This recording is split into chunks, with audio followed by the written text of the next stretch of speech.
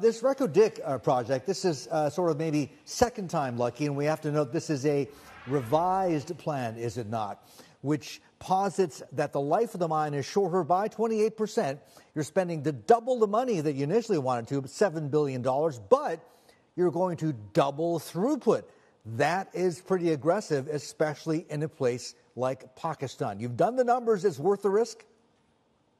Oh, absolutely. This is a project that at our baseline metal prices, and we use $275 a pound for copper and $1,200 per ounce for gold on our long-term price trajectories, and we look for a 15% return, and this project meets our criteria. It's a world-class project.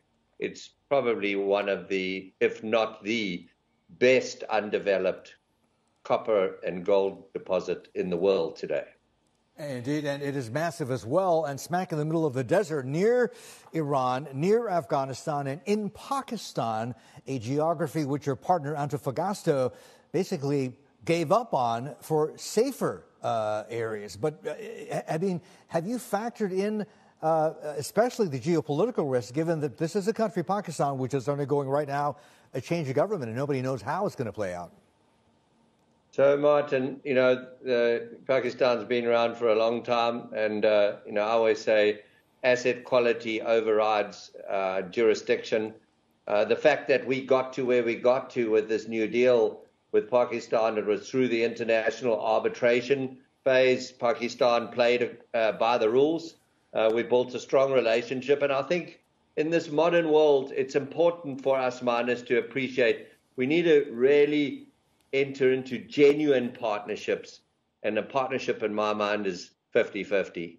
Our partners have decided to leave the project, and that is because their focus is, in their own words, in their announcement, that they'd like to focus on the Americas.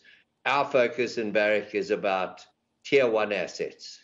Hi, I'm Emily Tan, and thanks for watching CNBC. You can check out more of our videos by clicking on the boxes on the screen, and don't forget to subscribe to the channel for more. Thanks for watching.